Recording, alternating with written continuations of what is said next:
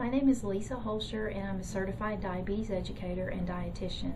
I work with diabetics, teaching them how to manage their diabetes every day. Today I'm going to be showing you how to use the injection teaching model to give injections. First today I'll demonstrate how to give an injection with an insulin pen. My sample pen has 5 units of insulin ready to go, so I remove the cap.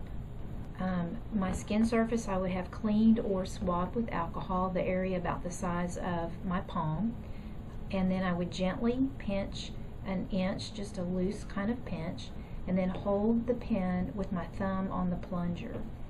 Then push this needle into the skin surface all the way to the plastic gently, and then just gently press the plunger down till it goes all the way to 0. Once it's there, remove the pinch gently and then remove the insulin pen. What makes this model so nice and easy to work with is it's got a large surface area, and it has rounded edges that you can use to demonstrate how to get a gentle pinch for your injection. It's also very smooth and skin-like. It's much more like real skin when you compare it to an orange or a rubber ball or something that we've used in the past to teach how to give injections. And I think it makes patients feel much more comfortable when they feel the softness and can compare that to their own skin.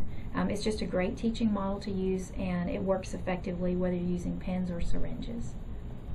To see this and other medical training models, visit healthedco.com.